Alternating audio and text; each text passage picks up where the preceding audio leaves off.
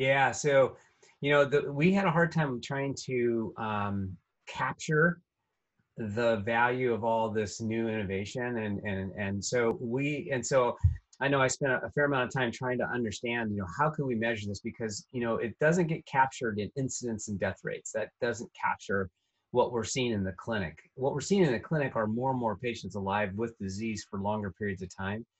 And so the statistic that measures that is called prevalence. And so disease prevalence has actually been increasing dramatically. And it really it pivoted with the introduction of with bevacizumab, but it really pivoted again with the introduction of the PARP inhibitors.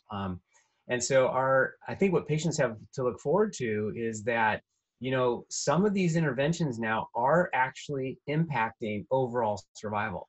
So not only are we developing therapies that are allowing women to live longer with cancer, we're also developing therapies for which a large proportion of patients are never going back on treatment.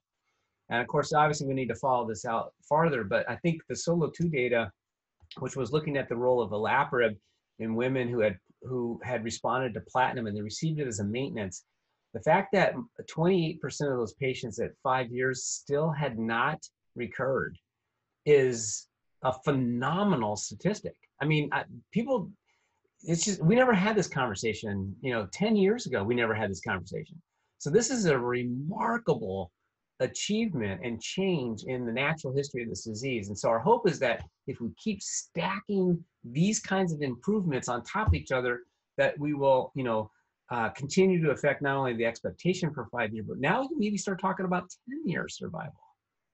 So patients have a lot to look forward to. I encourage them as vehemently as I can to help us by participating in clinical trials that are looking for new ways. All of the drugs that I've talked about today got there because there were brave women and families who were generous enough to participate in these clinical trial activities.